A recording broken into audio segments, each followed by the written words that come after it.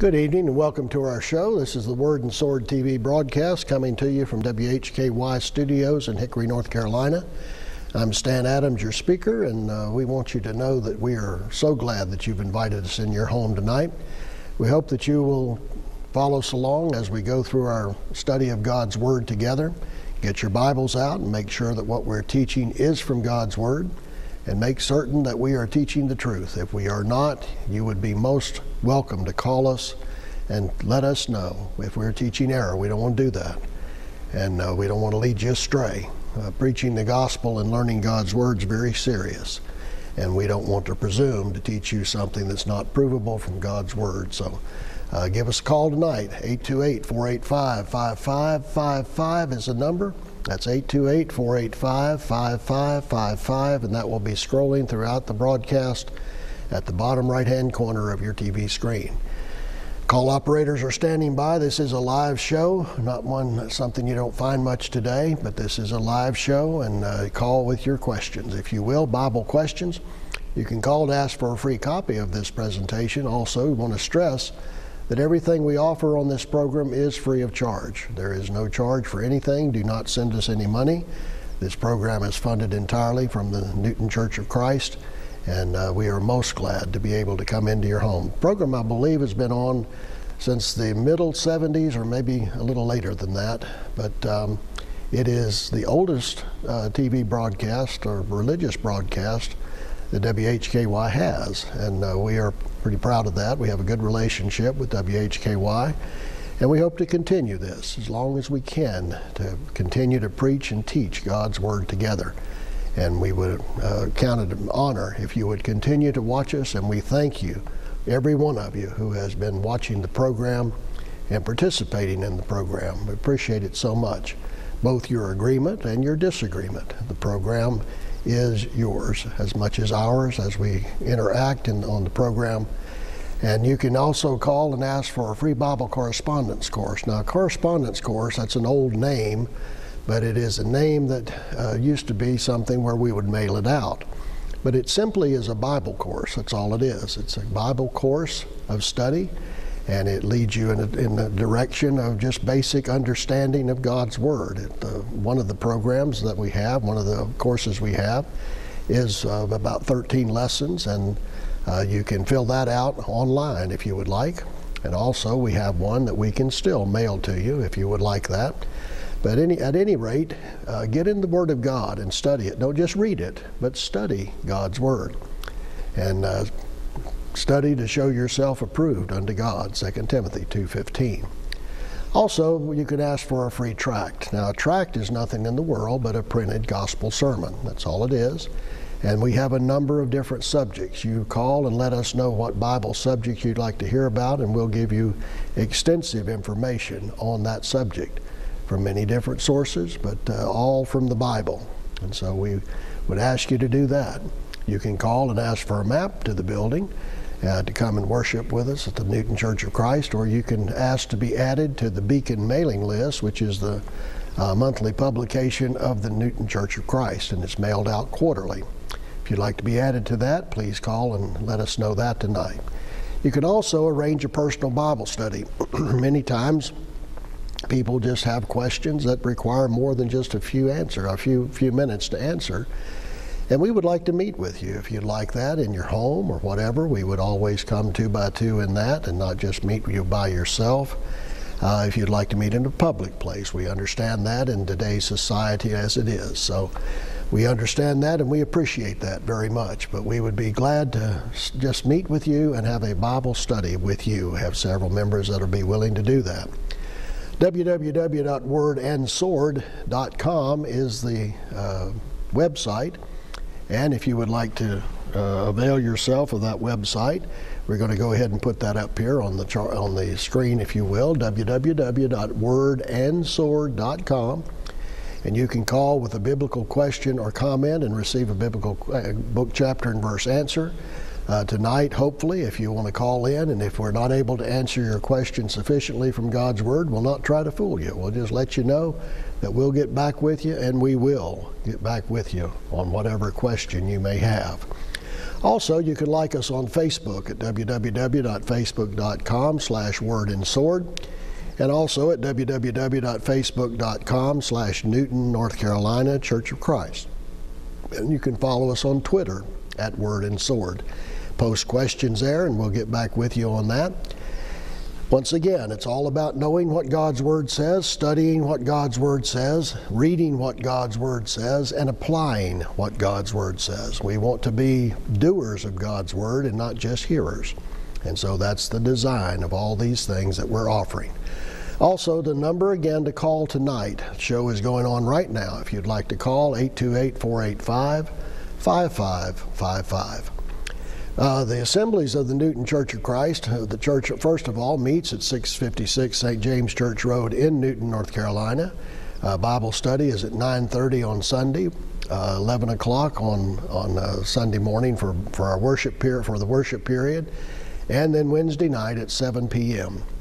Do want to make you aware, if you will, be careful of this. I do want to make everyone aware, and we'll come back to me on this, but this coming Sunday is when we set our clocks forward. So remember that. You might be a little late for services. So set your clock forward for this coming Sunday. This is the time when we spring forward. And go ahead and do that on Saturday night before you go to bed. And you'll lose an hour of sleep, but that'll be all right. You'll be able to function, no problem. But remember that. But the times of the services at Newton Church of Christ are 9:30 on Sundays and 11 o'clock on Sunday, then 7 o'clock on Wednesday. And also, the Newton Church of Christ is having a gospel meeting we'll get to in just a moment. But the Word and Sword is brought to you by the Newton Church of Christ. And we want to make sure that you know that this is all funded by the Newton Church of Christ. Contact them by email at contact@wordandsword.com. and by phone at 828-465-3009. And call the building, leave a message. If you need a ride in any way, need any type of transportation to the church building, we'll be glad to send somebody out to get you. You can contact the Newton Church of Christ by mail by just going to P.O. Box 893, Newton, North Carolina, 28658. And again, the website is www.wordandsword.com. The Newton Church of Christ will be having a gospel meeting March the 22nd through the 27th. The speaker will be Steve Montz from over in Kentucky, and we would the church wants to invite you to be a part of that work. He's going to speak on Sunday morning in the Bible class period on Moses, the making of a great leader. At the worship services at 11 o'clock, he'll speak on Moses, excuses. And then Monday at 7 o'clock p.m., that's the evening services throughout the week, he'll speak on just so long as you're sincere. Good material there, I'm sure. And then on Tuesday, he'll speak on digital dangers, very appropriate subject for today's society. Then on Wednesday, he'll speak on 10 years from now. Good thing to think about in view of what we've been talking about on this program. Where will you be 10 years from now, I'm sure. And then Thursday, withstanding idolatry. Many times we don't think that we are idol worshipers, but oftentimes we find out, sadly, that we are. Don't have to have an image to have an idol. And also on Friday night, the meeting will conclude with Our God, He is Alive. And then after that, if you would like, there's a lot of gospel preaching going on in the area. And after the meeting at Newton, we want to make you aware of a meeting that's going on for the 27th through the 29th. It will overlap a little bit, go to the Newton meeting, and then on Saturday, come on over and be with the Lincoln Church, with Connie Adams doing the speaking on Saturday and Sunday. And that service will conclude with the singing from 3 to 4, and also will conclude with 4:30 services with Brother Connie speaking to us on his last one. He's 90 years old, by the way.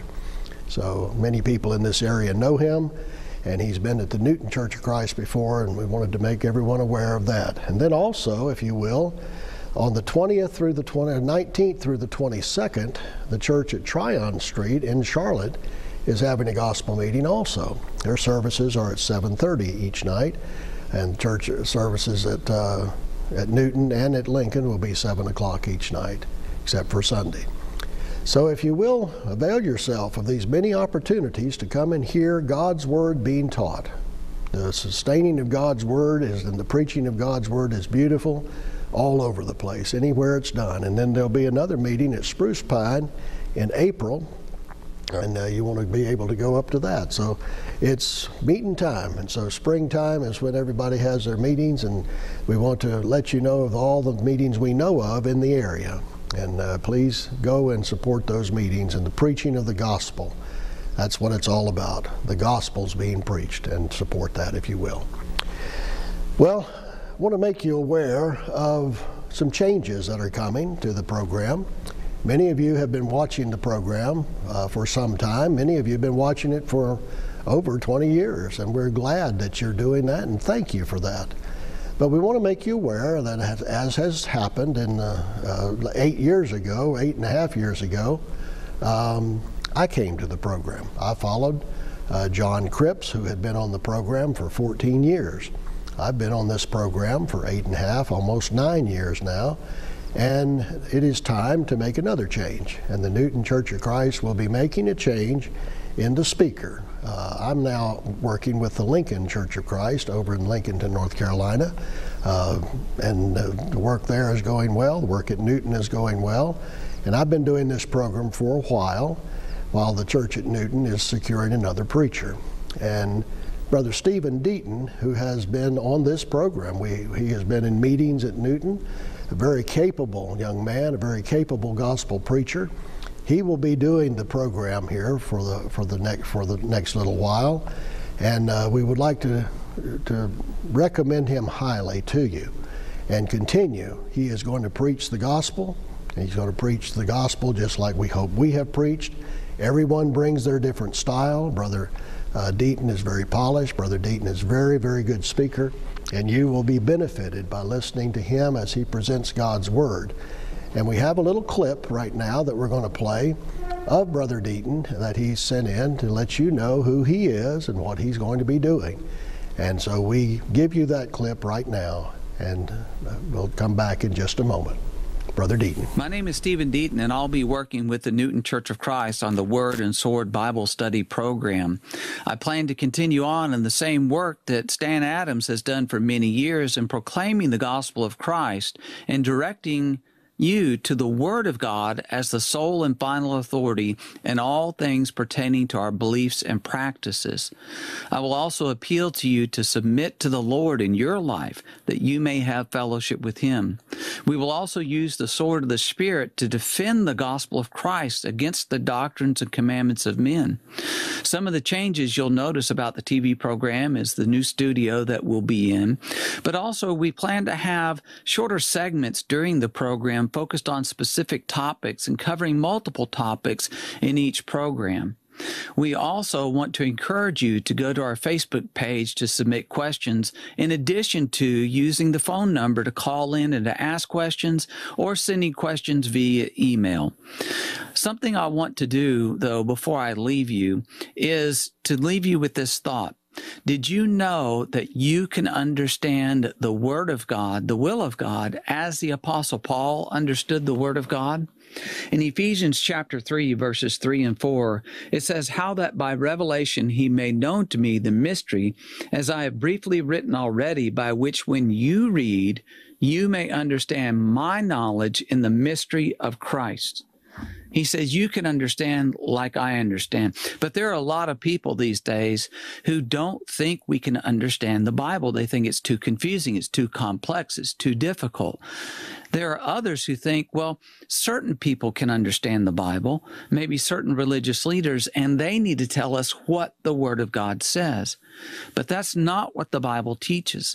The Bible teaches that you and I can understand the Word of God just like the Apostle Paul did. When you think about it, God loves the whole world. He loves every man, He loves every woman, He loves every child. And because God loves us, He wants us to be redeemed. And the way we know how to be redeemed, the way that we would come to know Him and have a relationship with Him, is by knowing His will. And so He revealed His will in a way that we can understand it. In His providence, He has protected it down through the centuries and seen that it spread all over the world in the languages that men speak. We have it in our language that we can know and understand the will of God. Because, again, God loves us and God wants us to be redeemed.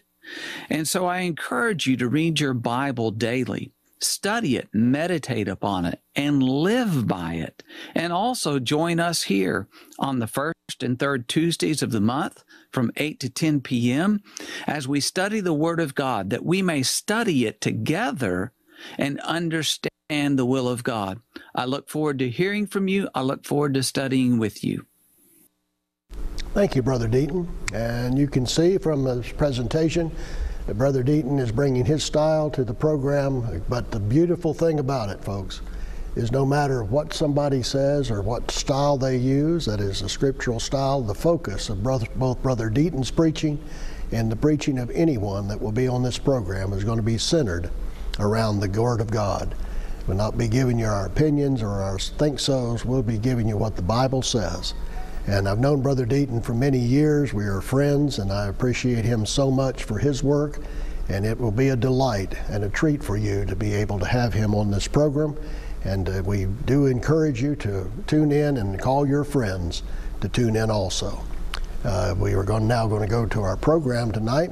And again, the most important question, even that Brother Deaton just mentioned, is what must I do to be saved? Submitting yourself to God. What are you going to be doing? Have you submitted your entire will to God? Not have you given Him part of yourself, but have you obeyed His plan? You know, the God that we serve is a God of details.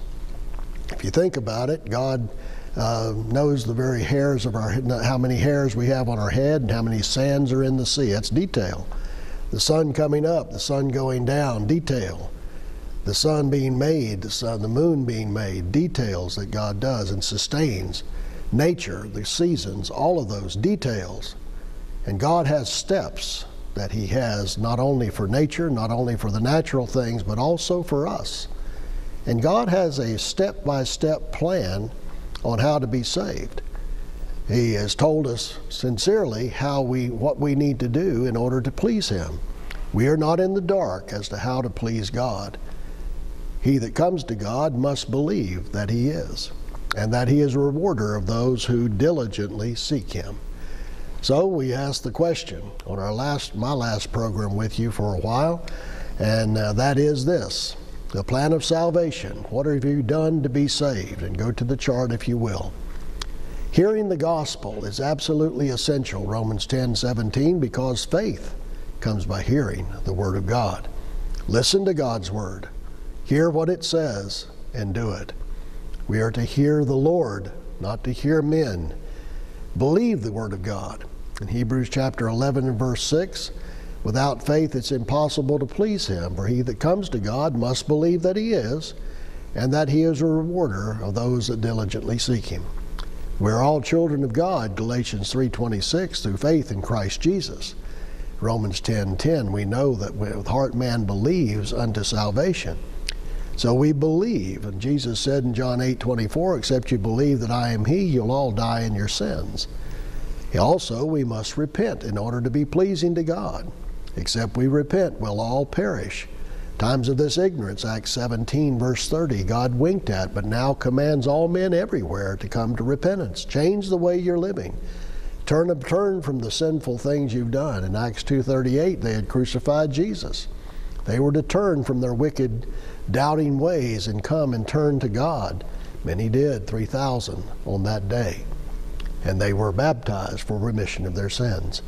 We know that confession that Jesus Christ is the Son of God is essential. For in Matthew 10:32, Jesus said that if you confess me before men, I will confess you before my Father which is in heaven. In Romans chapter 6 and verse 4 through 6, we see that baptism is commanded. It is a likeness of the death, the burial, and the resurrection of Jesus Christ. We know in Galatians 3:27 that we put Christ on in baptism, and that baptism does save us. Both Mark 16:16 and 1 Peter 3:21 teach that. So all of these are necessary for our salvation, no one more than the other, but in order to be saved, we must do all of these. And the one final step that puts us into Christ is baptism. We are led to Christ through hearing, believing, repenting, and confessing. But one step puts us into Christ. That's where we receive the blood, and that is in the waters of baptism.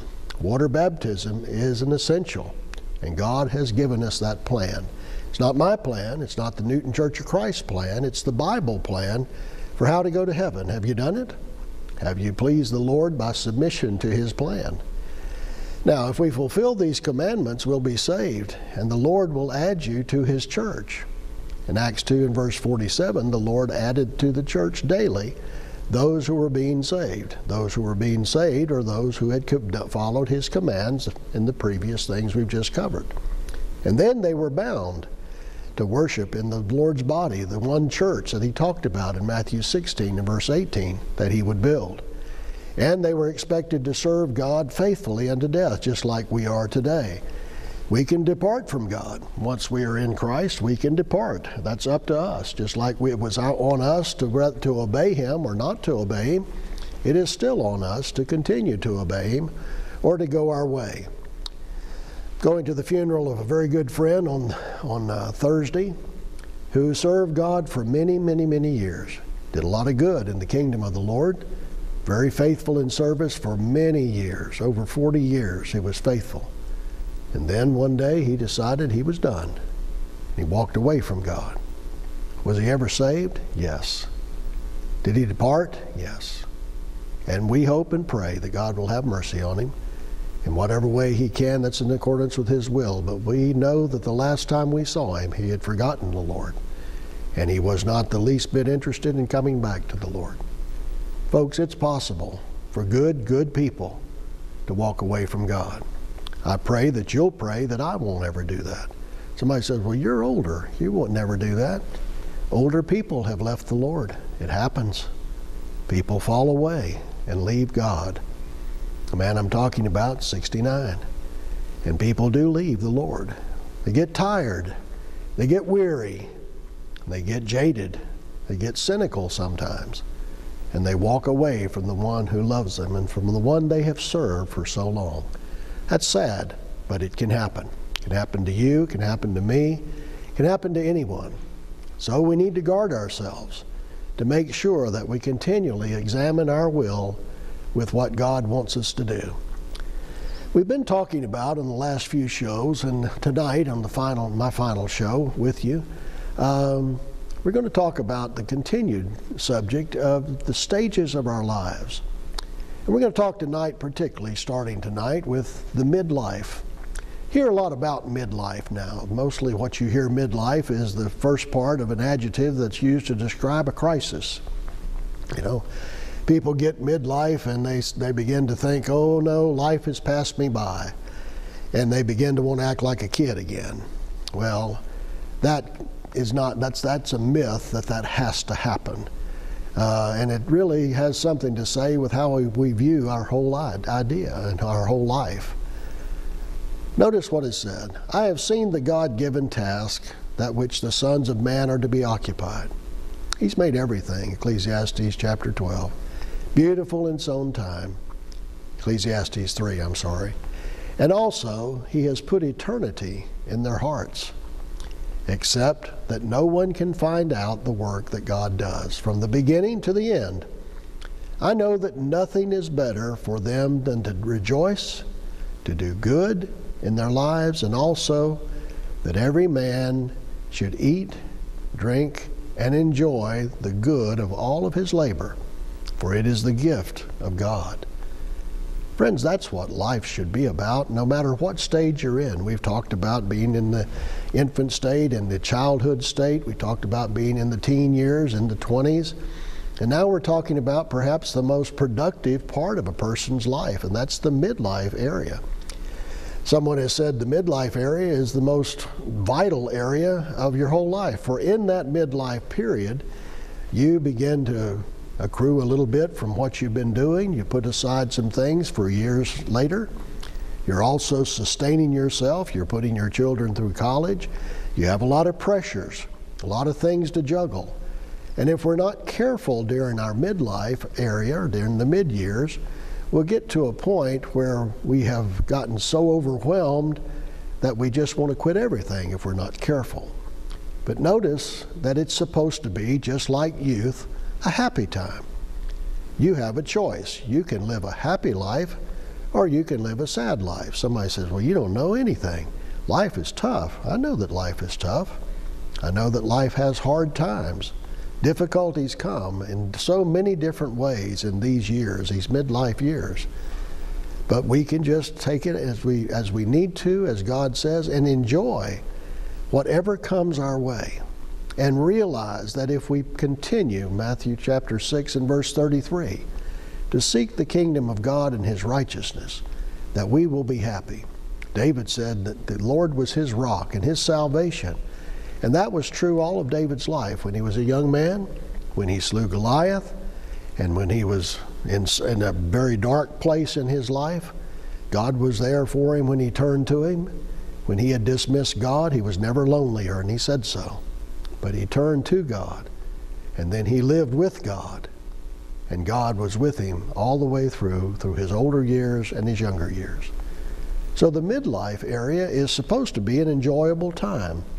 Why is it that so many people have challenges with their midlife time? First of all, let's define what we're talking about with midlife. Well, at the age of 30, your midlife would be what? 15.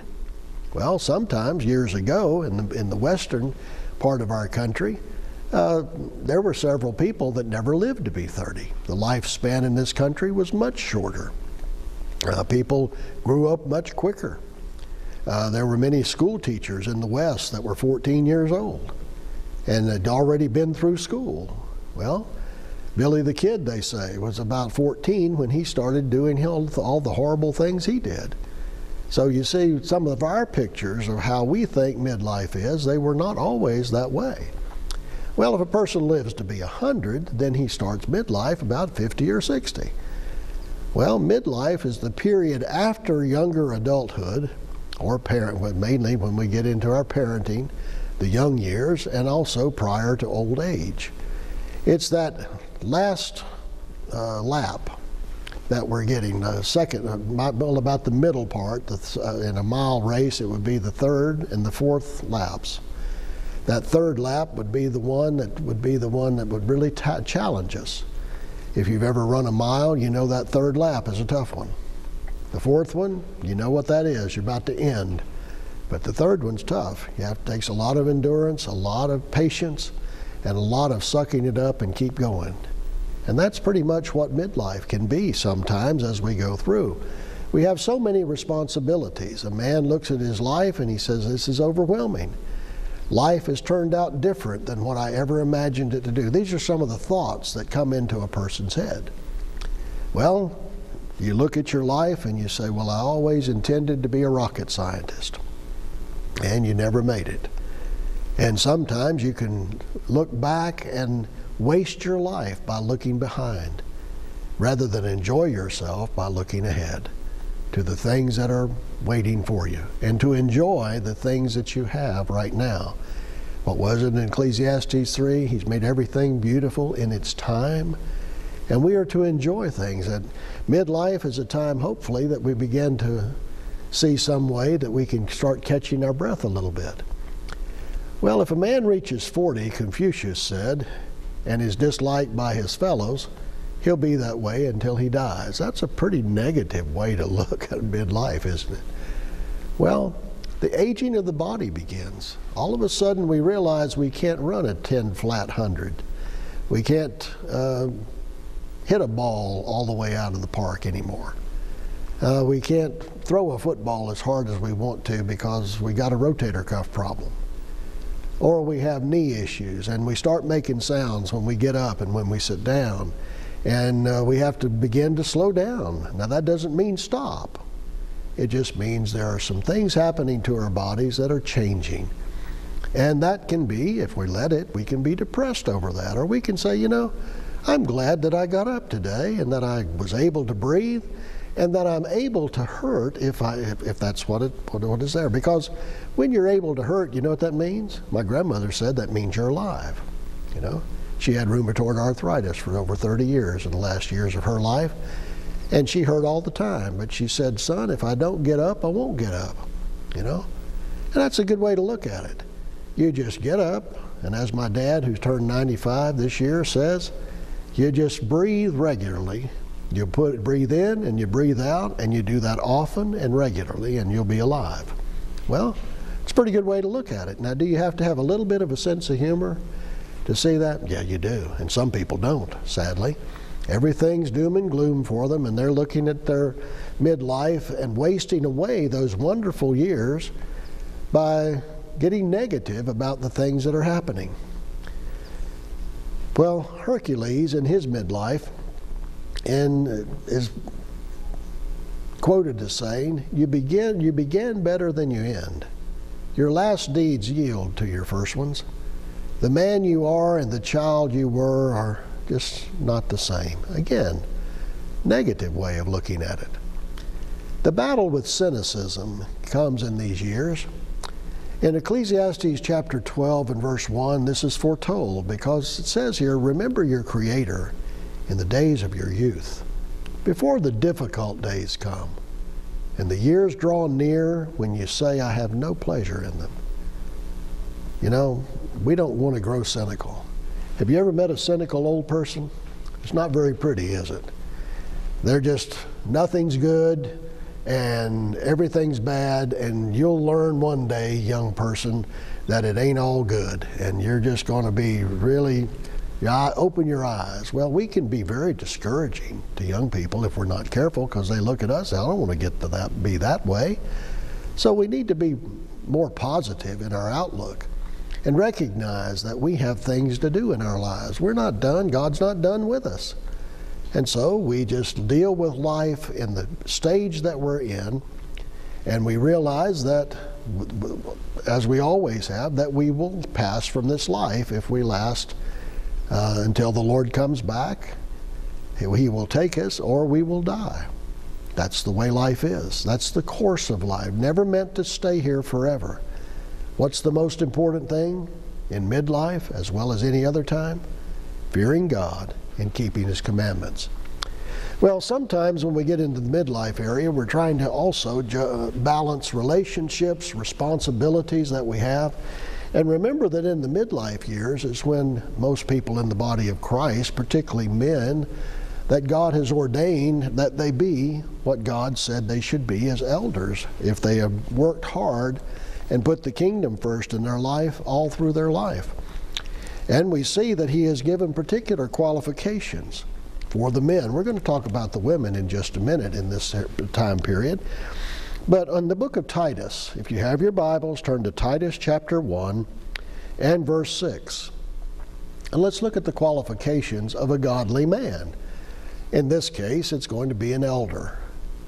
But really, these qualifications are the qualifications a man should have been working on for many, many years. And as you get to the time of your life when you're in your late 40s, early 50s, 60s, 70s even, and into 80s, hopefully you're still vital and active, and your mind is good, and you can serve the Lord as an elder in the body of Christ. Remember that no matter what stage of your life you find yourself, that you best please God when you are a servant.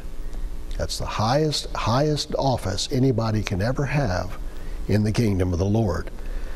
But notice in verse 6, he says here, if any be blameless, doesn't mean sinless, but it means that nothing can be thrown against you. That is something that will be believable. The husband of one wife. Now that is an important thing right there. You should recognize that if you are married, and we've already talked about that in the other years, the younger years of adulthood, that we have chosen somebody that will help us go to heaven. And that one wife and us are working together to go to heaven together. This man is not to be accused of riot or unruly. He's a self-controlled man. What kind of man should you be? Well, again, these things should have been going on from a young time. But if not, we know that we can implement these things at any time. If you begin to look at your life and you realize that something is lacking, ask yourself what it is. Is it money? Is it popularity? Is it maybe your spiritual status before God? You begin to look and think about things in these years that perhaps you haven't thought of before. Begin to reflect, what have I given God? I've served myself. I've done this, I've done that. My kids aren't around much anymore, and I'm all alone. And my wife and I, we speak occasionally, but we're not really close, and something's missing. I've built my life on something different. If you begin to think that way and you realize that your spiritual life is an absolute wreck, no matter what time of your life you realize that, you get it straight and you fix that.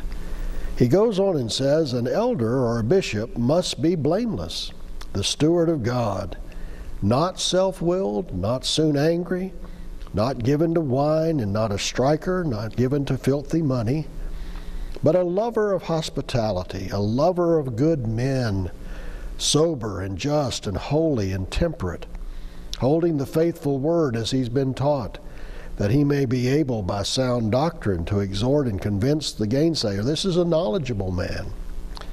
And he says you need to be able to stop the mouths of those that are teaching error. So this is a man that has been able to so order his life through the different stages of his life to where he has been pleasing to God all the way through, and that he is now ready to serve God in the capacity of being an elder in the body of Christ. But notice, with all of those things that were mentioned, these are just basic characteristics of good people in the world, good men and good women.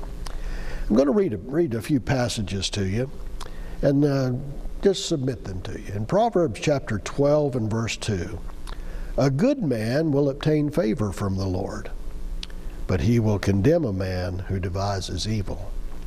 Ecclesiastes 7, there is not a righteous man on the earth who continually does good and never sins.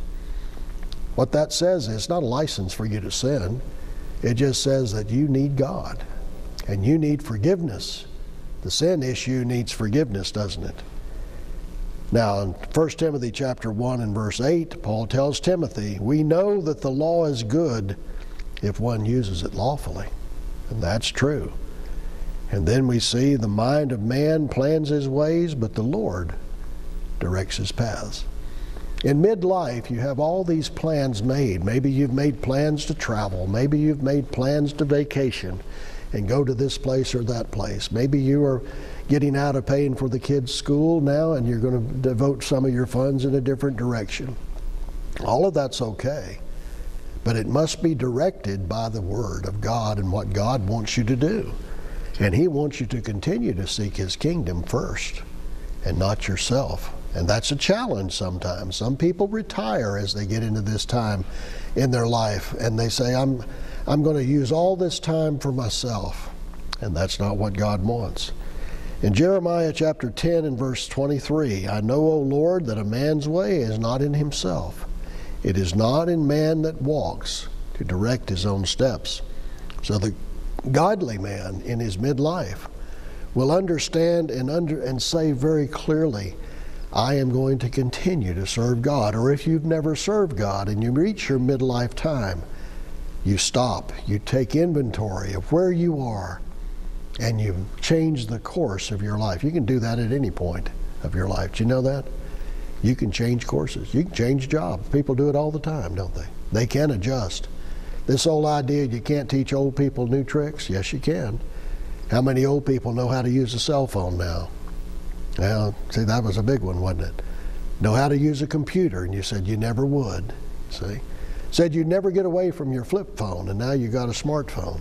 Or like me, you may have an Android, which my granddaughter calls a dumb phone. But you have learned to change, and you can change. God has fashioned us to be that way. The relationships you see, your relationship with your wife, have you built a relationship in your midlife that is sustained by a partnership? Or are you and your wife just two people who have been raising children, and that's all you've had in common? If that's the case, you need to redevote yourself to one another. You need to be more than two people passing at the front door and waving at one another on the way to your pursuits. That's no way to live your life. Your wife of your youth is to rejoice, you're to rejoice with her. She is a partner to you. You have a job to do together in the kingdom far beyond the mere rearing of your children and getting them through school and college. You have a job to do. And that job is to love one another. And to realize that if that starts falling apart, the children are going to be hurt by it. And that can happen, and it does happen, in all too many cases when people begin to act selfish during these times. Responsibilities that you have can overwhelm you.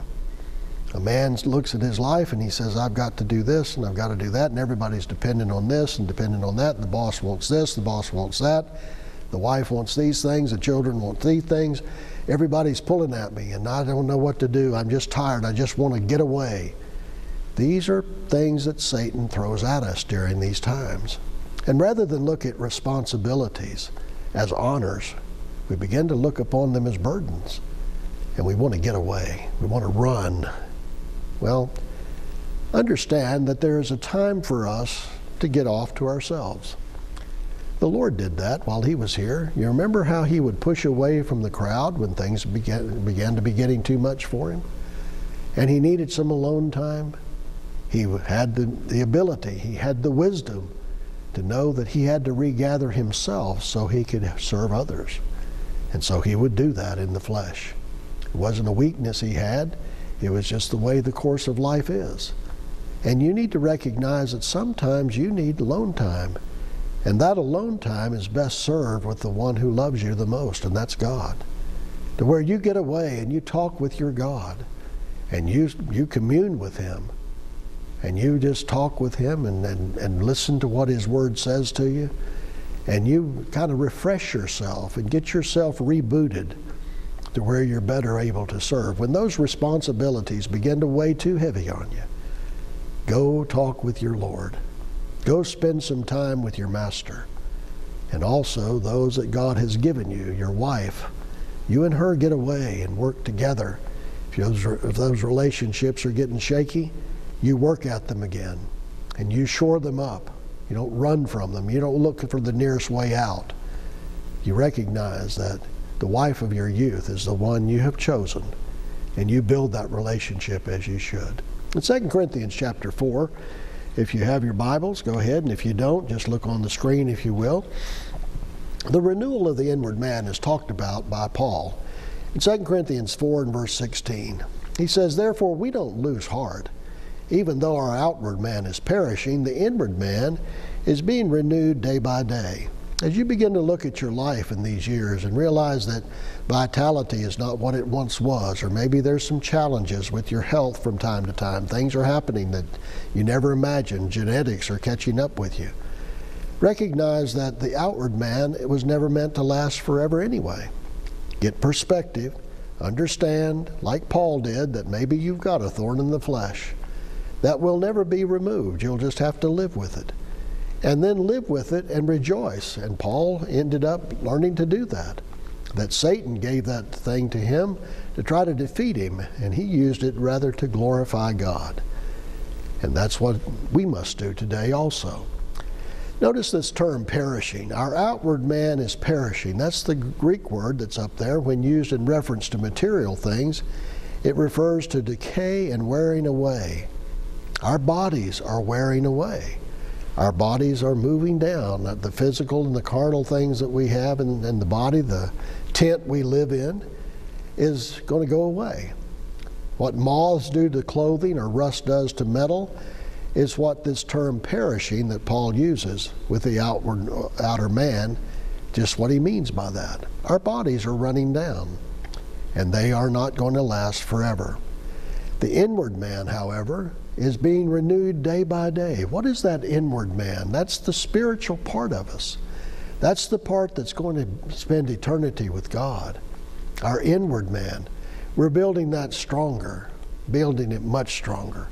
In 2 Peter 3 and verse 14 and 15, beloved, looking forward to these things, be diligent to be found by him in peace, without spot and blameless, and consider that the long-suffering of our Lord is salvation.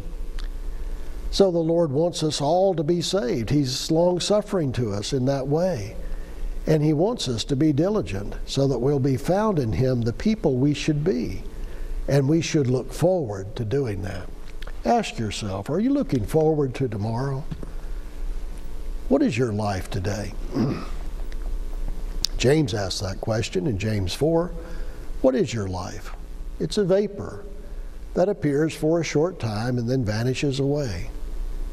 What are you doing with your life? What is the most important thing you could do with your life? That's serve God, isn't it? The most important thing. Have you chosen to serve the Lord? Have you chosen the best part of life? For when a person walks with God, he never walks alone.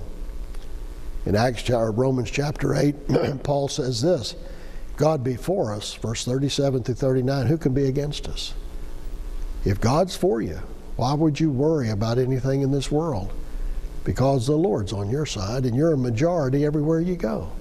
So you can put up with all the responsibility. You can put up with the relationship issues. You can put up with all the juggling you have to do during this time period of your life. And you can do it all by putting God first. God promised you in Matthew 6:33, if you seek the kingdom of God and his righteousness, that all these things shall be added to you. You'll be able to function. You'll be able to function in this life and function very well. In 2 Peter 3, verses 17 and 18, 2 Peter 3, 17 and 18, you therefore, beloved, since you know this beforehand, beware, lest you also fall. Here again, the person that's righteous can fall from your own steadfastness, being led away with the error of the wicked.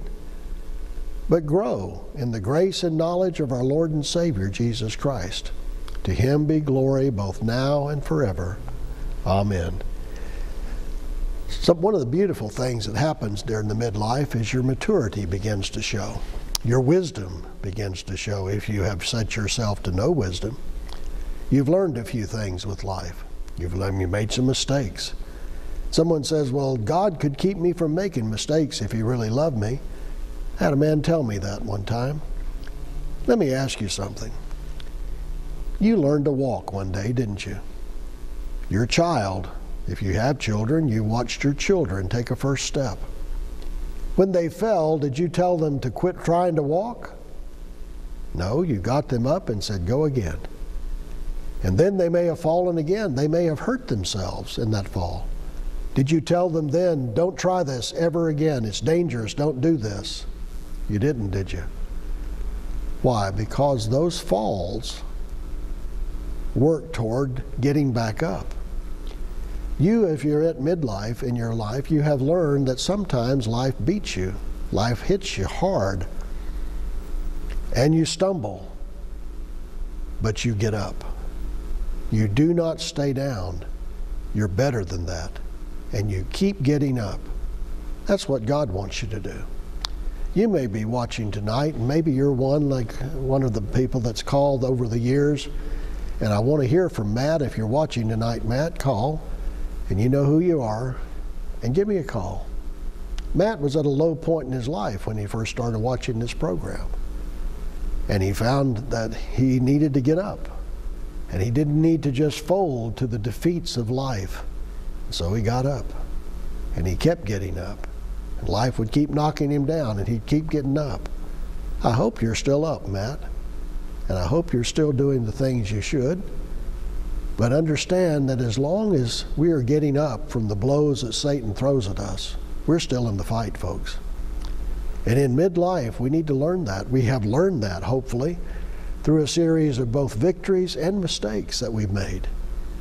And hopefully, God has sustained us to this point without much harm to us, and we are in a right relationship with him, and we're able to look back at those falls and warn other people not to go the way we did, to warn our children, to warn those that are older, and to speak with wisdom. We're going to talk about old age in just a moment, when people are supposed to have gotten to a point where they have a certain degree of respect, and they are teaching others of the things that they need to know about life.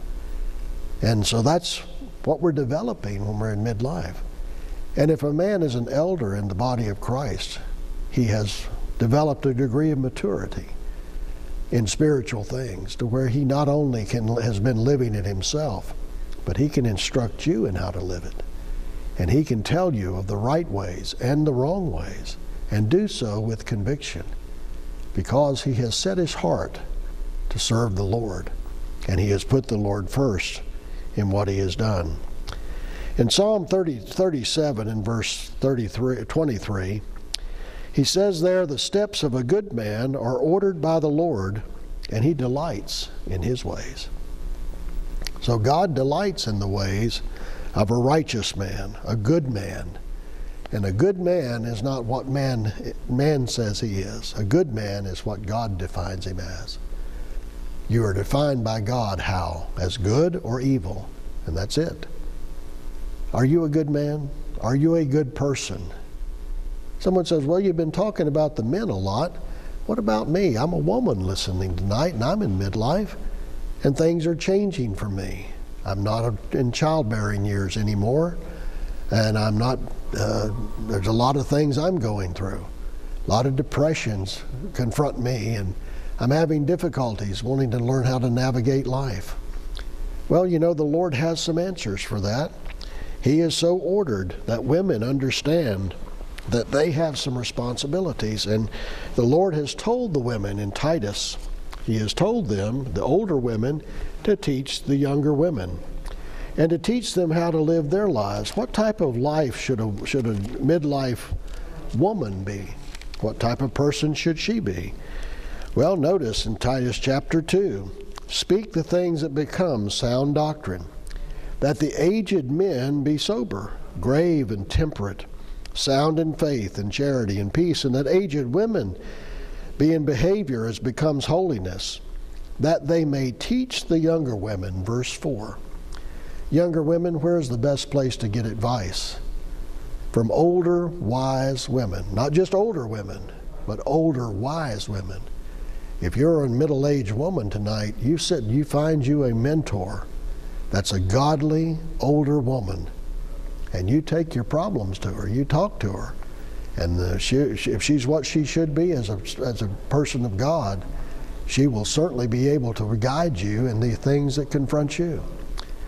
We live in a world today, and I want you just to read this. The older women are to teach the young women to be sober. That means to be serious-minded, to recognize that you enjoy your life, but you have a seriousness that you're supposed to have about it. You're not only trying to go to heaven yourself, you're trying to help your husband, you're trying to help your children and to guide them to go to heaven. Those are tough times. Those things can be overwhelming sometimes. But you also need some time to yourself, don't you? To be able to refresh yourself by meditating on the things of God with your Maker. And then notice what else he says here. The older women are to teach the younger women to love their husbands. Do you know that word love in Titus chapter 2 and verse 4 is not the word agape? Now it's used other times to talk about relationship, but here he uses the word philatro, which is the idea of brotherly love. It's not the love that a man has for his wife in the intimate state. It is the love that a woman is to have for her husband and he's to have for her as they work together as a team. There are times when the woman is going to be the person that gives the husband his best advice. The older women are to teach the younger women how to do that without being overwhelming and bossy and nagging, and to be the type of person they need to be toward their husband as they both work together to sustain their family and to sustain themselves on their way to heaven.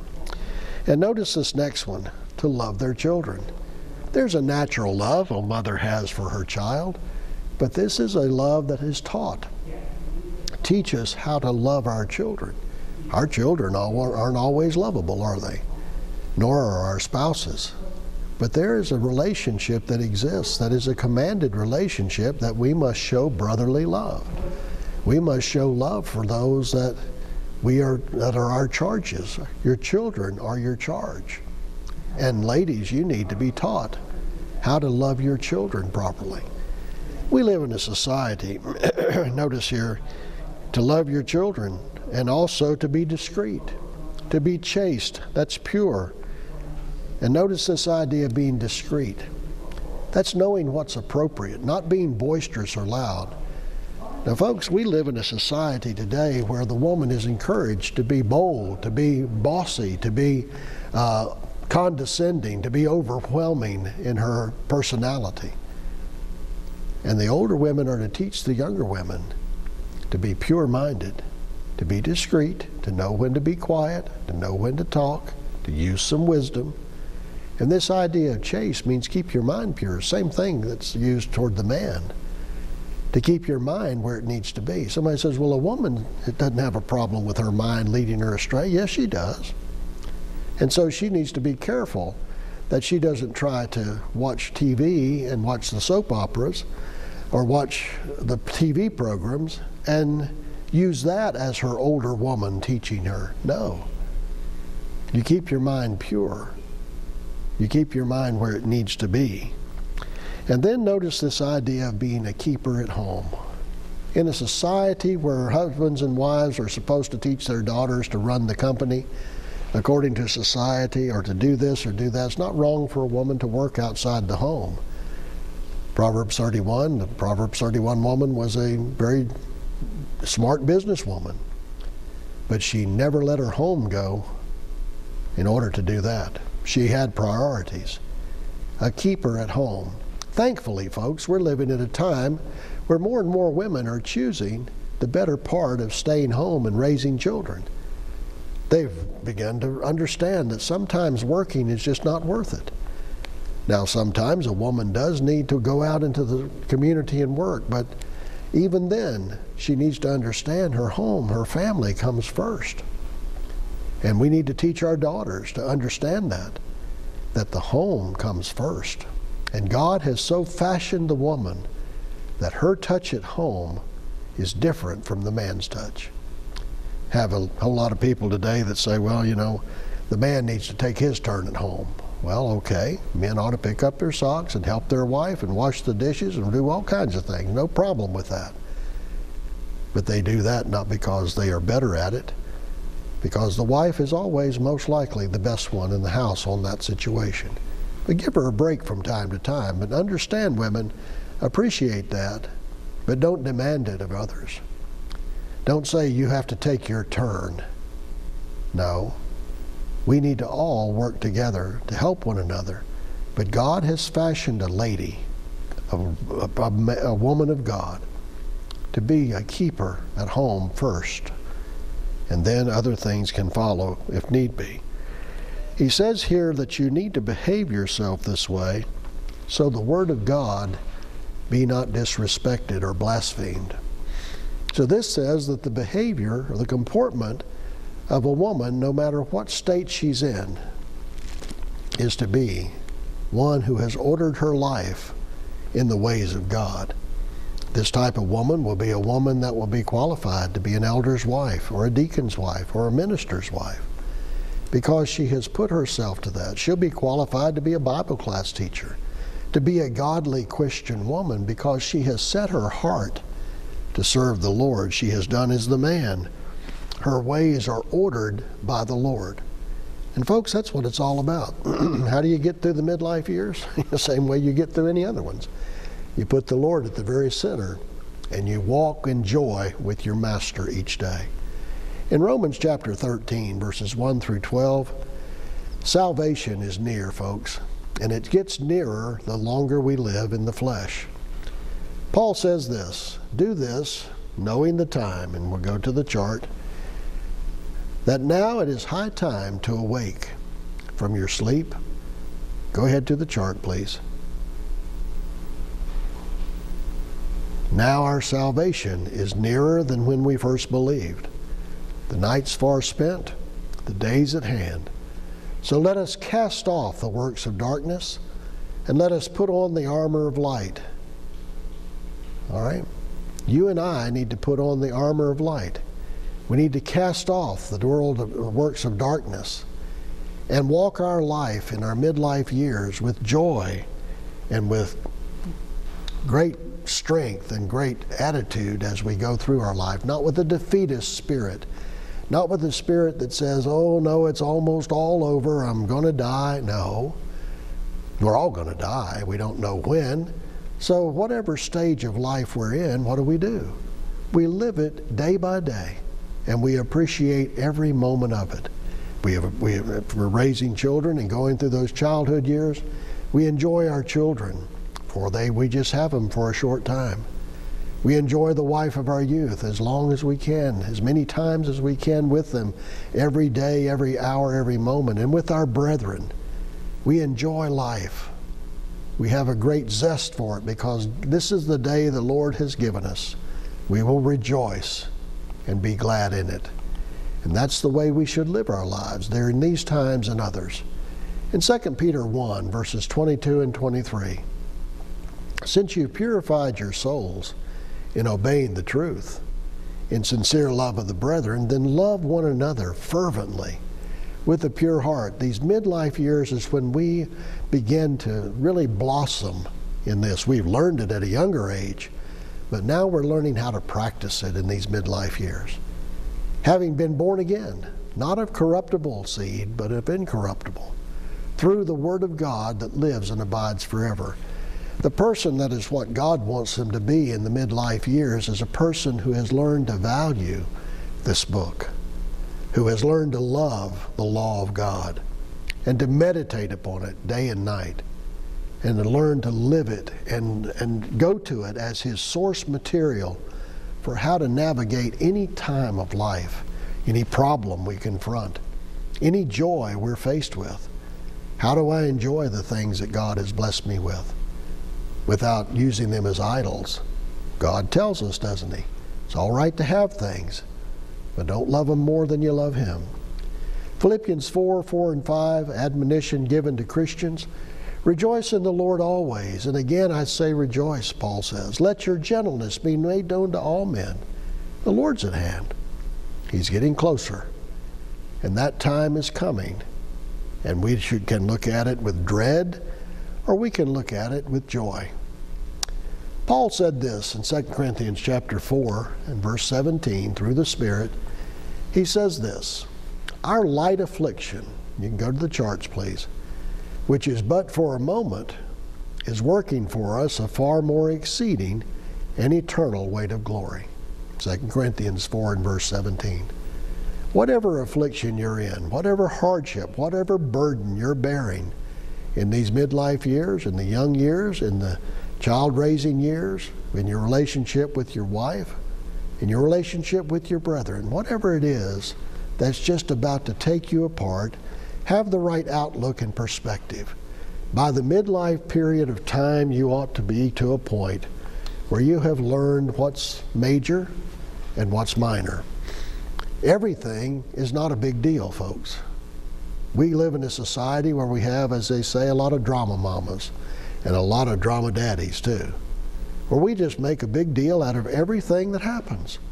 Well, if everything's a big deal, there is no big deal, is there? So we have to realize there are important things that we need to focus on, we need to solve, we need to work at, but we also need to learn that sometimes things take steps and that it takes a while to get some things settled, and we can't do it overnight.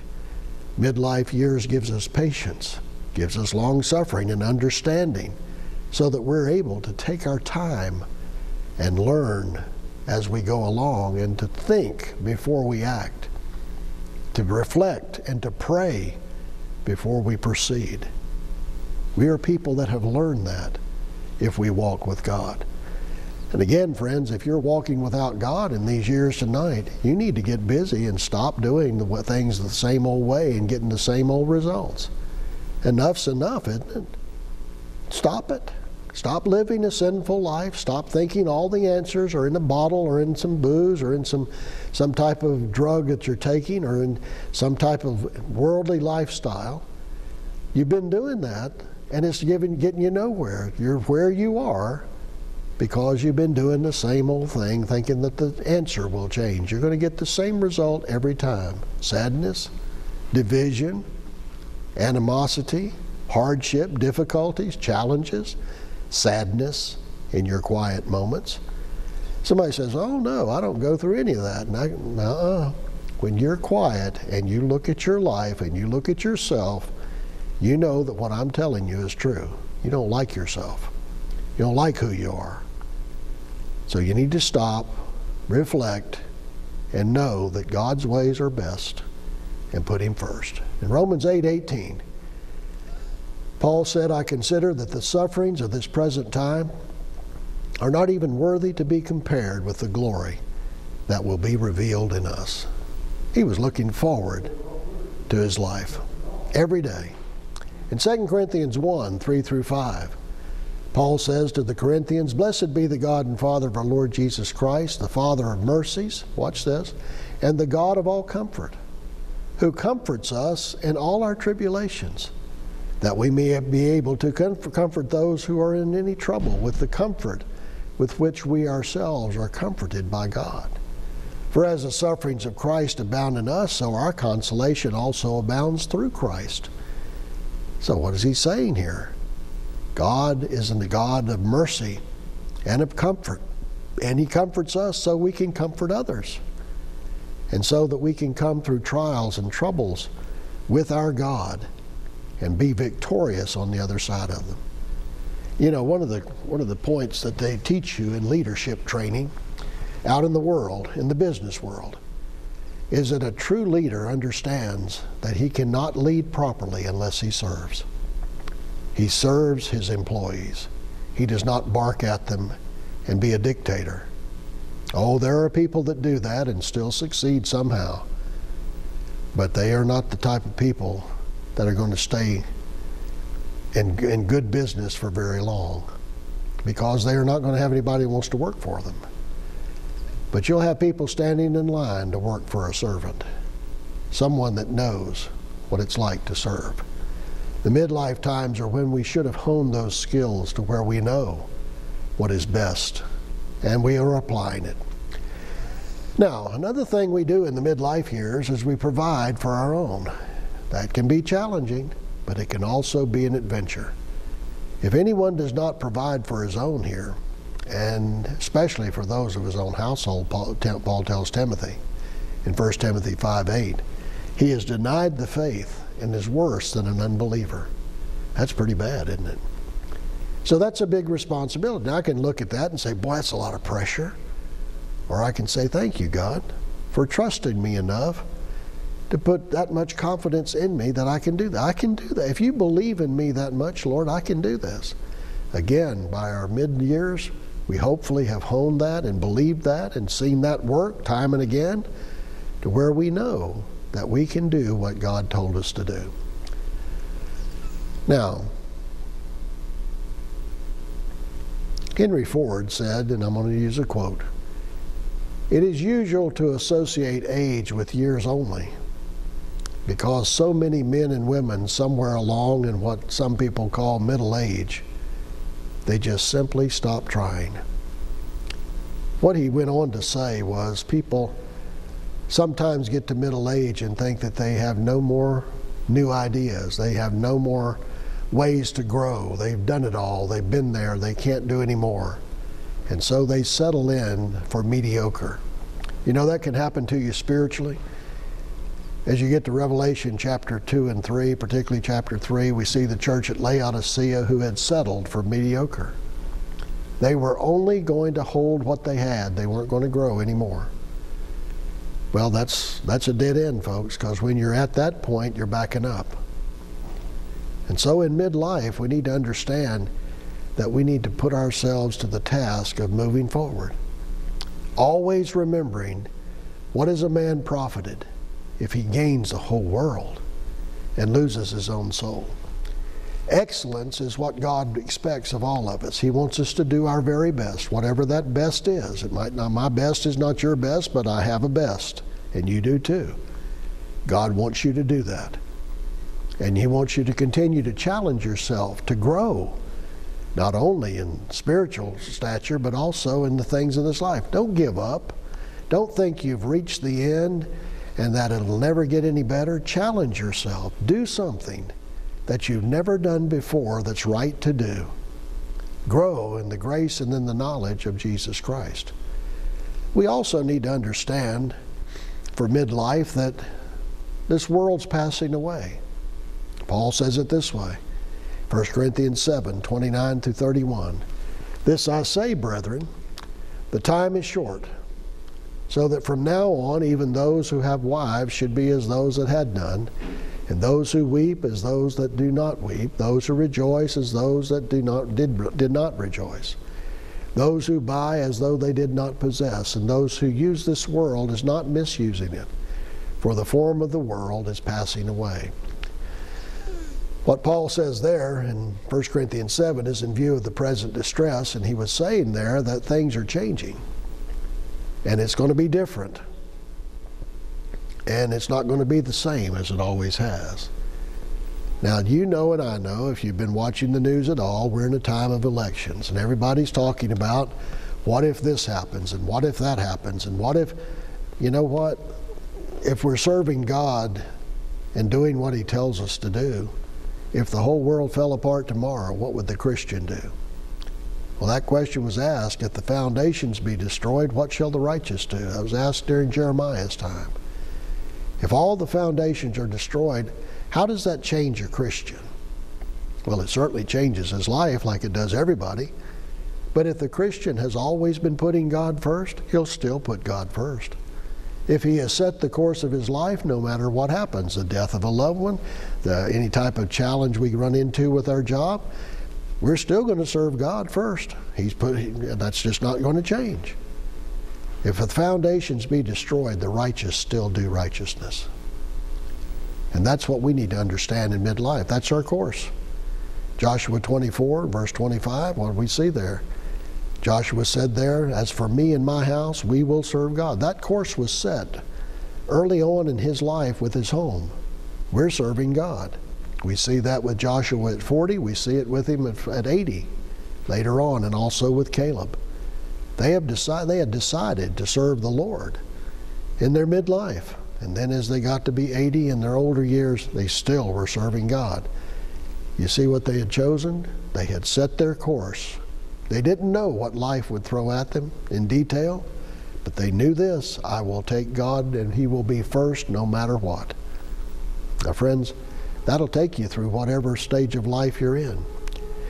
Well, we're going to take a break for just a moment, and we want you to think about where you are and what stage you're in your life.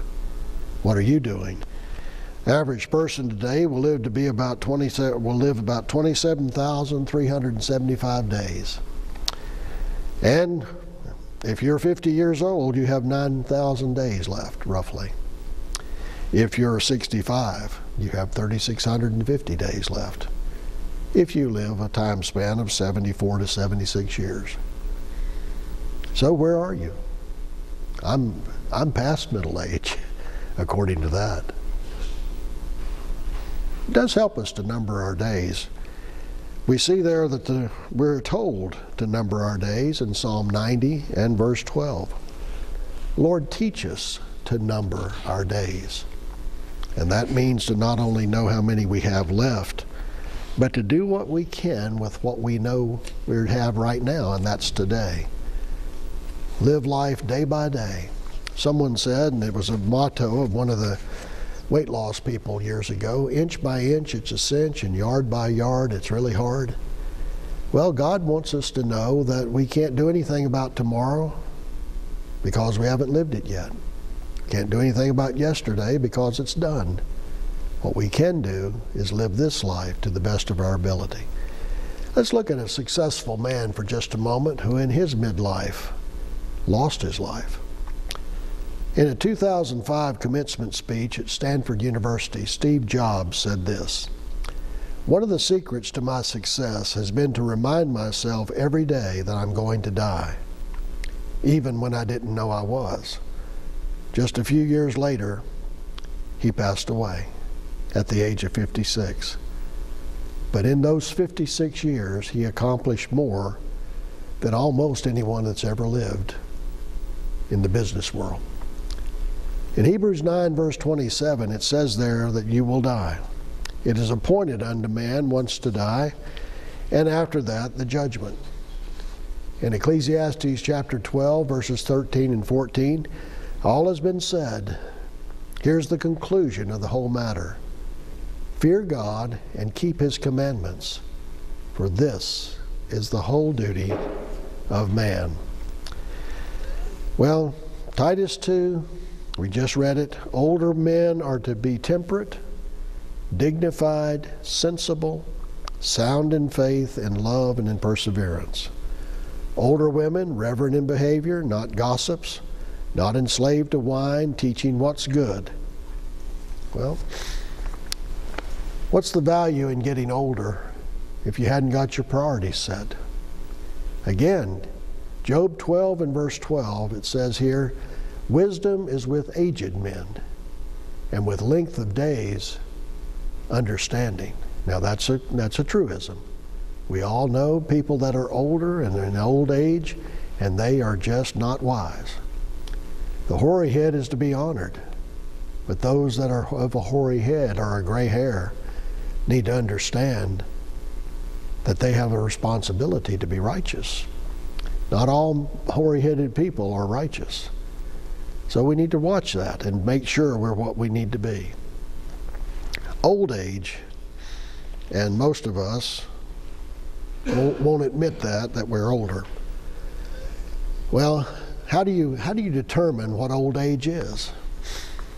My dad's 95. Is he old? In some ways. Is he young? In some ways. Is he middle age? In some ways, yes. One thing he has learned is that life takes a sense of humor. That you need to learn not to be flippant, but to realize that sometimes you act in a funny way and you ought to be able to laugh at yourself. And that is true in any stage of your life.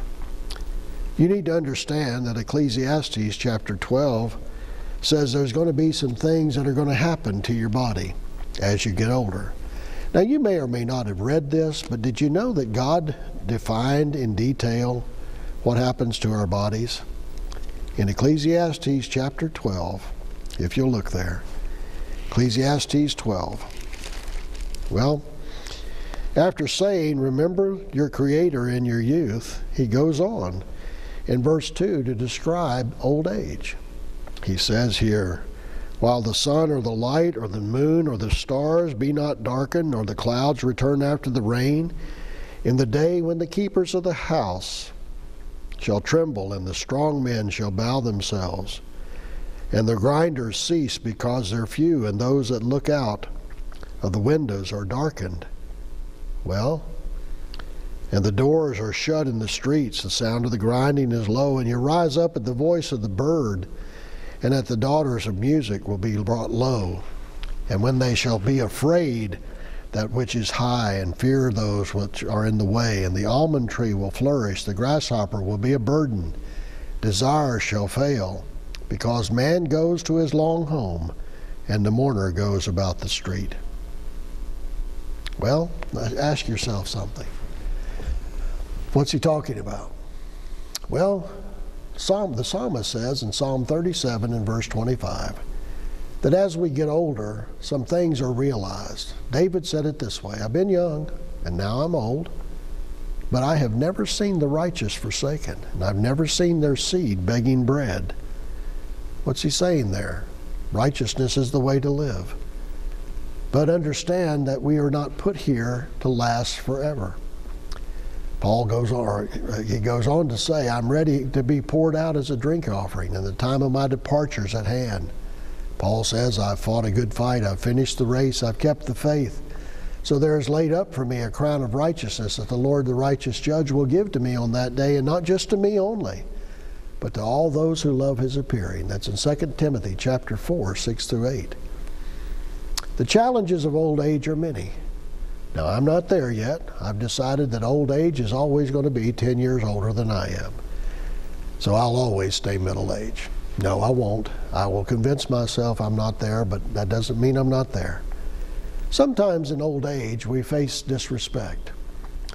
And more so in this life. Older people sometimes are described in our society as just doddering old fools. But in Leviticus chapter 19 and verse 2, the Lord's attitude toward those that are older, He says, "You shall rise before the gray-headed one and honor the presence of the old man, and you'll fear God because I am the Lord." He places His existence as God on how we treat the older. You rise before the gray head. And we know that there are some people that are running for office even now that say the best way to take care of the old people is to let them realize they are without value, and so we need to get rid of them or just let them die. You've lived your 70 or 80 years and you're not financially viable anymore for our investments, so you just die and go on. We'll see you. We're going to give you some pain pills and that's it. We're not going to let you have operations like you need to have. We're done with you as a society, so go on. That's not what God said. The honor of the older was tied to the belief in God, like you should. Well, friends, we should not be alarmed that the situation has so diminished in our society that men are calling for the older people to die. We've been killing the younger people for years. We talked about this the other night. That 50 million, or more than that now, at over 60 million babies have been killed in this country since 1973 through abortions. And now we find people saying, well, it's not viable for society to have to finance older people as they get older. Well, so let's just let them die? Let's just kill all the old people. Why should we be surprised? Many people are not even bothered by an abortion today, and that's sad. But what about life? Is life precious? Should we honor both the child in the womb and the old gray-headed person that's in our society? Yes, we should. God said that's right to do. In 2 Kings chapter 2, verse 23, young people made fun of the prophet of God, and the Lord called out a bear to take care of that problem. He turned around and looked at them and pronounced a curse on them, and female bears came out of the woods and mauled 42 youths. I bet they thought long and hard. What was God say? Remember what He said about the gray head? Stand up when he comes in the room. They weren't doing that. They were disobeying the law. So God corrected them. Well, facing disrespect. But what about living in the past? If we're not careful, I've done this, and you've probably done this too, if you are a little bit gray or a little bit bald. You probably talked about the good old days. Let me ask you something. When you were living in those good old days, did they seem like good old days? No, somebody before you was talking about their good old days.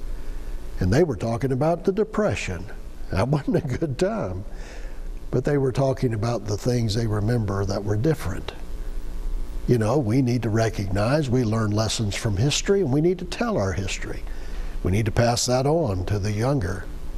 But we also need to recognize that we live in the present. And we need to recognize that we have work to do. Because you're older, because you're gray-headed, because you are on retirement, does not mean that you are retired from God, or that you're retired from doing things, or that you're useless in any way. Get up every day, okay? Get up and do something every day. In Ecclesiastes 7 and verse 10, do not say, why were the former days better than these? For you don't inquire wisely about this. You can't do anything about the former days. You can learn lessons from them, but you can't change them. So just go on and say, okay, this happened, learn from it, and let's move on. One thing I've learned as I've gotten older, we should say, as we get older, and that is not to do this, but do this. Don't give up. Keep on getting up. Well, what about loneliness and neglect? Now, this is a big problem because there are young people that don't realize that some older people are lonely. Loneliness when you're young is horrible. Loneliness in your midlife is horrible. And loneliness when you get older is horrible. When you hear every tick of the clock, when the only thing that gives you any type of company is when the mailman comes. That's a lonely life. And that can get depressing, can't it? Nobody calls me. My kids don't call me. My friends don't call me. My brethren don't call me. That's a bad place to be. You ever tried to put yourself in the place of an older person? Do you know any older people? Have you ever noticed how their life lights up when a child comes in the room and hugs them? You ever notice that? How many people do you know that you could lift up their day if you just go sit with them and listen to them or talk to them? It is the highlight of an older person's life when they have company or they have someone to call them and say, "How are you today?" You know, in the body of Christ, many of us who call ourselves Christians, we have a big problem with neglecting our older people. And they can get to feeling like they don't count anymore. No, they do. A person who has lived a righteous life and is full of wisdom and is older and wants to teach you and wants to talk to you, the attitude of the younger should be, "I will listen to the older." Many times in the body of Christ, in business meetings and situations like that, when the older person speaks up and is pretty well overwhelmed by the younger ideas, that's a bad place to be. That's not what God says. Older people have some wisdom, folks, and we need to cherish it. We need to seek it, because one day we're going to be there, and we're going to want somebody to listen to us. But if every society is built like Solomon built his kingdom on, and only listening to the younger advisors, that kingdom will fall just like Solomon's did. Listen to the older and go visit them. When my wife and I were raising our 3 boys, we raised them away from their grandparents, not by choice, but just because my father preaches and he was at different places, and her folks were in California and Mexico and all of that. So our kids were not able to have older people or a set of grandparents that they would see every day. So what we did, we tried to make the older people in the congregations where we worshiped, the older people were their grandparents. We would take them to visit them. We would take them to just sit down and listen to them. And you know what? We found out real quick that helped us a whole lot more than it helped those people that we went and visited. We learned a lot, and we grew to cherish them. And those older people and the appreciation you have for older people, you know, there are several things we didn't do with our kids, but one thing they seem to, all of them, enjoy, and that's older people. They see the value of the old person and talking with them and listening to them and not neglecting them and thinking, "Okay, your time's over, old guy, scoot over." No, don't push them out the way. Don't lead them and don't treat them in a way that's disrespectful. We should honor the old head. In 1 Timothy chapter 5 and verse 4, we are regulated in the scripture. If any widow has children or grandchildren, let them learn to show piety at home and to repay their parents, for this is good and acceptable before God. Now I know that sometimes there's different lines of thought on putting our older people in a home. Sometimes that is necessary. There is no way around it. You can't take care of them properly, and so you get them the best care you can. And that does happen. But that being said, let's not be the type of people who want to get our old people out of our hair and we want to pay them out of our lives. And so we put them somewhere and we never go see them. We never talk to them. We never visit them. We put them somewhere and let strangers care for them. Again, even if you do have to put your parent in an older age facility, don't neglect them. Don't not write them a card or a letter. Go and talk with them, sit with them, and be regular about it. Again, repay your parents. They put up with a lot from you. You should be willing to do the same. Requite them is the word. Well, Moses said this, honor your father and your mother.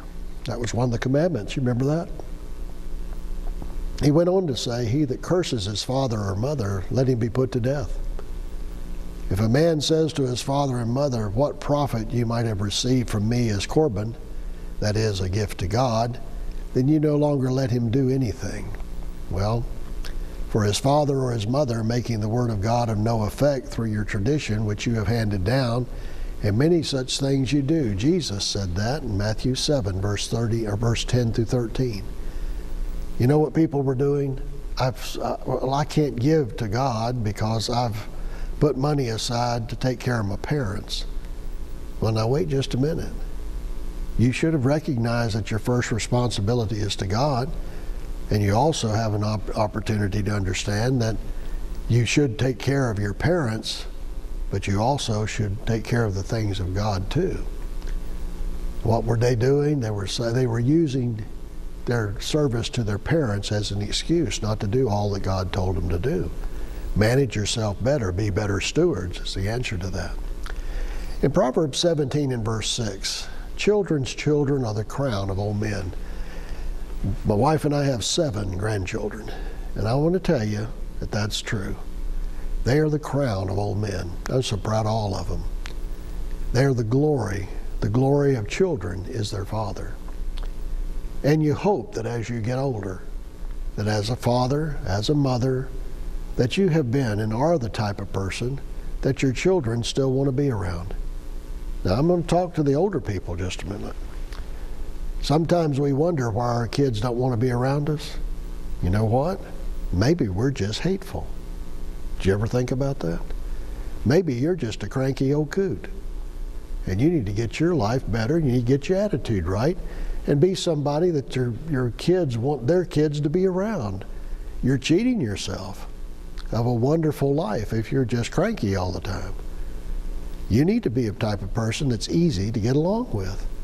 You don't need to be the type of person that's always, when your children are trying to help you, that you're always in their face yelling at them and kicking them out of the house and all that type of thing. No, that's no life. No wonder your kids want to get you out of their life. Still not right, but you need to behave in a way to where people understand that you're lovable and they want to be around you. Well, one of the other things that we face in the challenges of old age is aging gracefully. There are some older people that don't seem old. You ever notice that? They just don't seem old because they are aging with grace, okay? And what that says is that they have learned to understand that life is, even though we're nearer to death as we get older, we have not stopped living. And as we get older, we should recognize we have more to do, not less. Time goes by very quickly as you get older, much quicker than it did when you were younger. And you've got some days left. What are you doing with them? Have you decided to just crawl in a corner and melt or mold because you've got some age on you? No, you've got a lot you can do. John chapter 21 and verse 18, when you are old, you'll stretch out your hands and another will gird you and carry you where you don't even wish. Somebody's going to carry you around maybe one day when you get older, but put that day off as long as you can and carry yourself around as long as you can. Don't give up. Noticed I was at the gym the other day and there was a man there, found out he was 101 years old. He's at the gym. You know, God bless him for doing that, you know. He hadn't quit. Now he was bent and he was brittle and he was old and he was slow, but he was there and he was getting up and doing what he could. Folks, I tell you what, I hope that I'm like that when I get older. Don't you? That you don't just sit down and quit. Oh, you may have to go to therapy to be able to lift your foot up that high, but you've done something that day. You've challenged yourself. There's a lot to do. Don't give up. In Job chapter 12 and verse 12, even when people don't want wisdom, offer it anyway.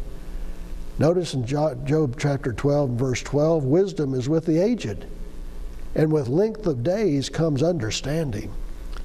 You understand, many of us understand what socialism is, but many young people think socialism is a page on Facebook. Well, we understand what that is. We learned some things. We've lived through some things. We have heard some things. We've come through a Cold War. We know what that is. We know it's not good. And that's just one thing. We know that the ways of God are right. We've lived long enough to know and see that proven, that the righteous are never forsaken, nor is their seed begging bread, because God takes care of His own. We've lived long enough to see that. Share that with other kids and let them know that no matter what they do, to seek the kingdom of God and His righteousness first is the best life that there is, bar none. Evangelize that way, older people. And to those of us who are younger, don't think the older people can't learn. We have a Bible class where I'm preaching now with about 9 to 10 older people in a facility, and they all are bright, and they all are contributing, and they're all looking forward to the next class. And they study their Bibles, they learn, and they listen. And one of them said the other day, I'm concerned about these things because I'm just about there. Well, there you go. You know, he's doing what he can. He's still studying his Bible. That's awesome. Many of you are doing the same thing that are older. Well, in Proverbs 16, verse 31, the silver-haired head is a crown of glory if it is found in the way of righteousness. Remember what we said earlier? That you have an obligation to be what God wants you to be. You have an obligation to do that.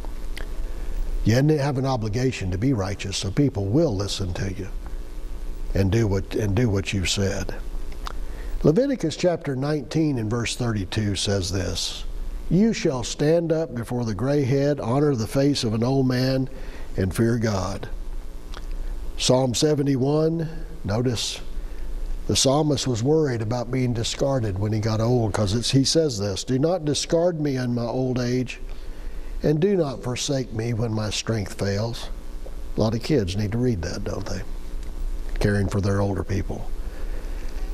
In Psalm 90, again, teach us to number our days. 1 Peter 3 and verse 7, life is a gracious gift, folks. That's what we've learned in this whole study. And Psalm 91, verses 15 through 16, longer life is a great gift from God. Do you honor life as you should? Do you look upon it as a gift from God each day that you live? Abraham was 175 years old when he died. And it says he lived to be a good old age. There's no indication that Abraham ever slowed down, is there? He just kept going till he wore out. You know? We just keep going till we stop. And then it's over. And whatever time that comes, in our midlife, in our early age, or as we get older, we're ready to be with God. That's the most important thing in the world. Now, lifespans have decreased. Have you noticed that in the Bible? The oldest man who ever lived was 969. So middle age for Methuselah would have been 430 years old, 440 years old, you know. Now that's a long time, isn't it? Can you imagine being at midlife at 440 years old? But that was Methuselah.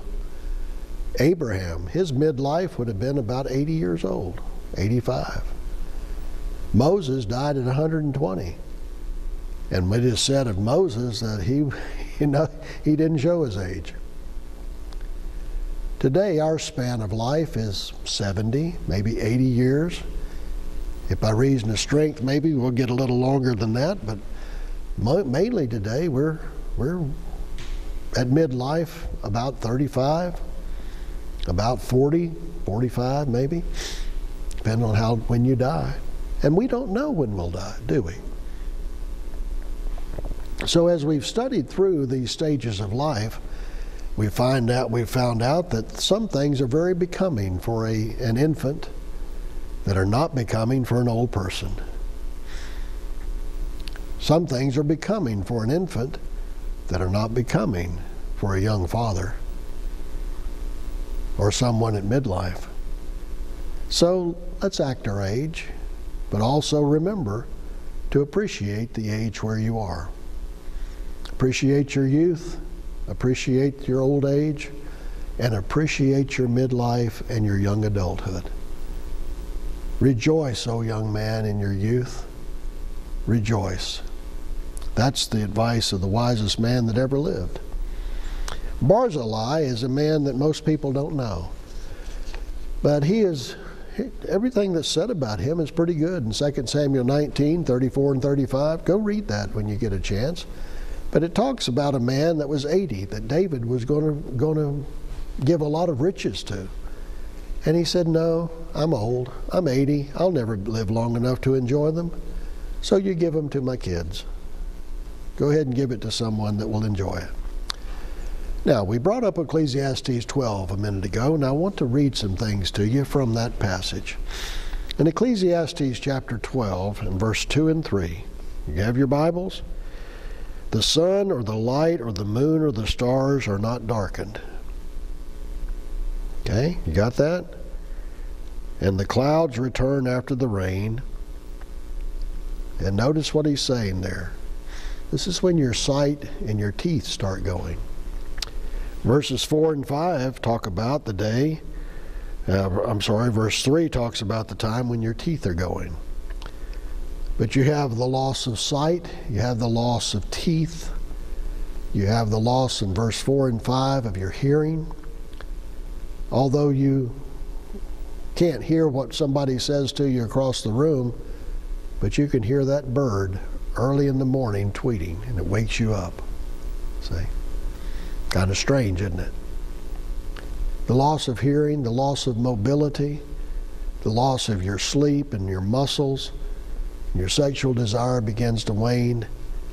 The loss of health, self-image, the loss of importance. Oftentimes you're ignored. There's a tendency to be helpless and to nurture that, to get attention, and to fear loneliness more than anything. Well, how do you get over some of these? If you fear loneliness, quit pushing people away when you're younger. I know of some situations where people pushed away their families. They pushed away everybody because they were too busy enjoying themselves. And then when they got older, they said, why doesn't somebody come around? Sometimes it's because the young people are the problem, and sometimes it's because the older people are. How you act in your youth determines how you'll be treated when you get older. How you have treated others will be how they will treat you. That's an axiom. That's a certainty. Also, your tendency to be helpless.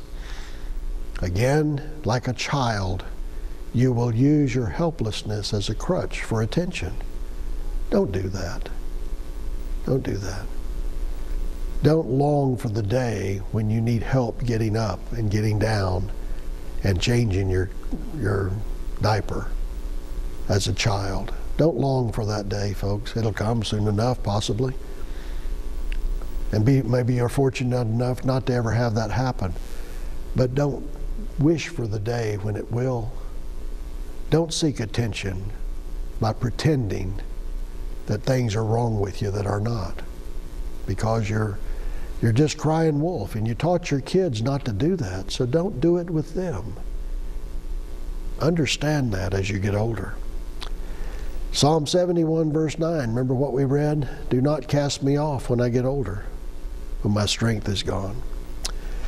Well, somebody said, you painted a pretty bleak picture of this getting old business. Well, no, I haven't. Hold on a minute.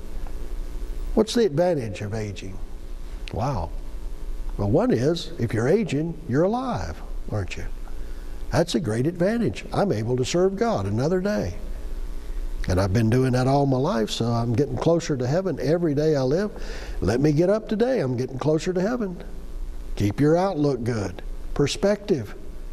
Also, as you get older, if you've aged properly, you'll get more respect from people. And economically, if you've done what you should with your funds, you'll be pretty well off. And guess what? When you get older, you get senior discounts. Hamrick's has sale day. You know, you get better prices on things. You get free coffee at McDonald's. Go down there, Somebody says if it's free, it's for me. Well, if somebody's honoring you that way, do that. If your spouse is alive, enjoy your retirement years together as a team. One of the saddest things that you see is when people work all their lives to get older together and to be able to do things together, only to put it off so long that one of them passes and they don't want to do anything anymore. Enjoy your time together. If you have funds that you put together, enjoy them. Somebody says, I want my kids to have them. Well, okay, put some stuff aside for the kids and spend every dime of the rest of it. It's yours. And let them make their own. That doesn't mean that you leave them penniless, but it means you need to enjoy your life together. And maybe you don't want to travel. Maybe you just want to go to a lot of movies together. That's fine. But do something together with your spouse if you still are blessed to have them. The advantages of experience and knowledge come with age. My grandmother passed when she was 92, but she was smarter than any woman I ever knew, and she only went to the 9th grade. You know that? But boy, was she smart. She knew Latin. They taught Latin in the one-room school she went into. Well, she was a smart woman. She didn't have a degree, but she was smart. And she could just open her mouth, and it was knowledge and wisdom. And you're sitting there going, wow, you are awesome. She never thought she was awesome. She was just Nollie, Nollie.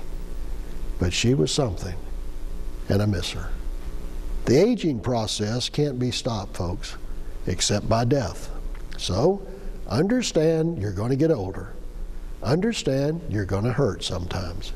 If you've got genetic problems like arthritis, you can have it cut out in different places, but the bottom line is your genetics are your genetics. You're going to hurt. Maybe some of your fingers will get crooked. Maybe you won't always have pretty fingernails. Maybe you'll have hair fall out like I do. That's happening. It's not, I can't stop that. Somebody said, well, you could get implants. No, I'm pretty proud of every gray hair I have, every white hair. One brother called it service stripes. And the parts of my head that are showing, I'm okay with that. I'm not so vain I think I have to have hair to be a person. I've learned different. Well, the aging process continues no matter how you look outwardly. Do you know that? You swell up and you shrink. That happens. You get fat, you get thin. That all happens, and some of it's of your own making and some of it isn't. But you just do the best you have with what you have, and you try to stay as healthy as possible, and you take whatever medicines you need, but don't take the medicines you don't. Don't numb yourself into old age. In 1 Timothy 5, respect the older, as you're commanded to do, he told Timothy. Now, older people have a lot of credentials. They've lived to bury their parents. They've been taken on to the trials of life. They've struggled with them themselves. And God, by the way, in His church has a place for older people. He wants godly older people to step up and be pillars. That's what elders are to do, those who are older in the church. Pillars in local churches. He doesn't want them to go get a Winnebago and go around the country and be useless to the local church. They hit the road and no one knows where they are. Enjoy the fruit of your labor, but put the kingdom first, folks. The church needs you. Be sound in the faith, Romans chapter 12 and verse 2. The older there are to be temperate, dignified, and sensible. And that replaces their youthful recklessness and impetuousness and thoughtlessness. Be sound in the faith as you get older. And by the way, those of you who are old soldiers in the kingdom, thank you for your service. We say that to the military all the time. But there's spiritual soldiers, folks, that deserve our thank yous. They fought many a battle. They've made it possible for us to be as prosperous as we are spiritually today in the church. They've stood at times where it wasn't easy to stand. They've made many sacrifices with their own families. so that we can enjoy the blessings that we have today. Moses was 80 when God called him. Noah was 400 when the Lord called him to do what he should. Caleb was 80. John Wesley's life is recorded this way. This is a story taken from his biography. He preached 40,000 sermons, John Wesley did. He wrote 400 books. He was fluent in 10 languages. At 83, he was annoyed that he couldn't read and write for more than 15 hours a day without his eyes hurting.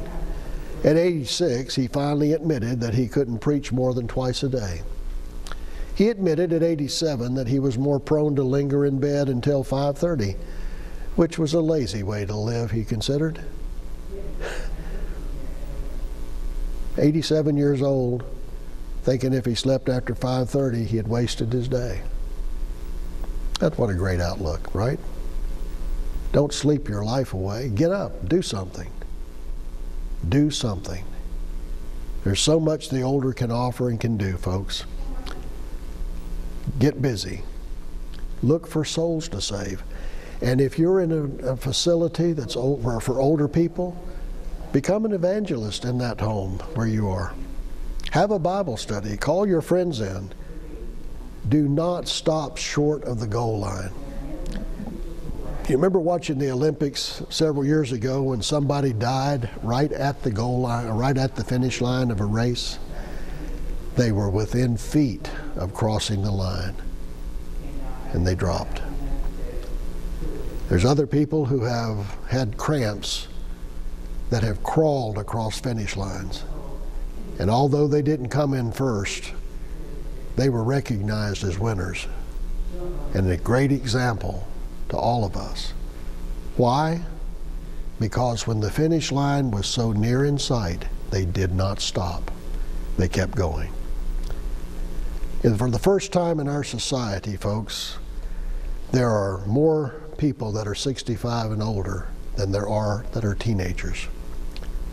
First time. It's a great opportunity for older people to mold a generation, a new generation. Don't lose sight of that. Teach your children, as the old song goes, and teach them well. Thank you so much for your time.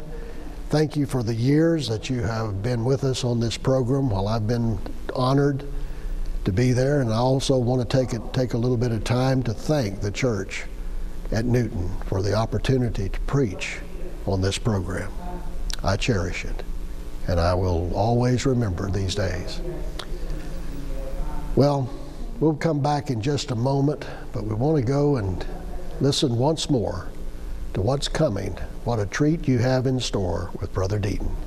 We'll go to that right now. Stephen Deaton, and I'll be working with the Newton Church of Christ on the Word and Sword Bible Study program.